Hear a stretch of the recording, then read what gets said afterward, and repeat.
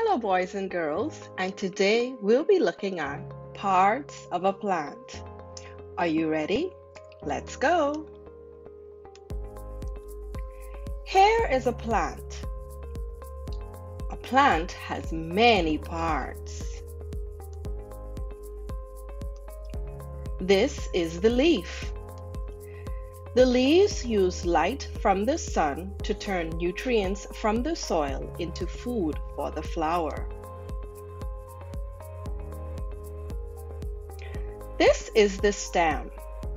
The stem holds up the plant and carries food and water to the leaves. These are the roots. The roots hold the plant in the ground and pulls water and food from the soil. Some plants also have flowers. The flowers and its petals attract insects and birds. Flowers also make seeds. What's your favorite part of the plant? Is it the leaf? Maybe it's the stem.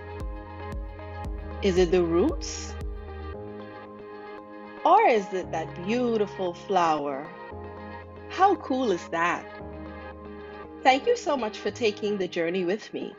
Have a beautiful day. This video was produced by Tremaine Ingram, Senior Assistant at Buttonwood Preschool.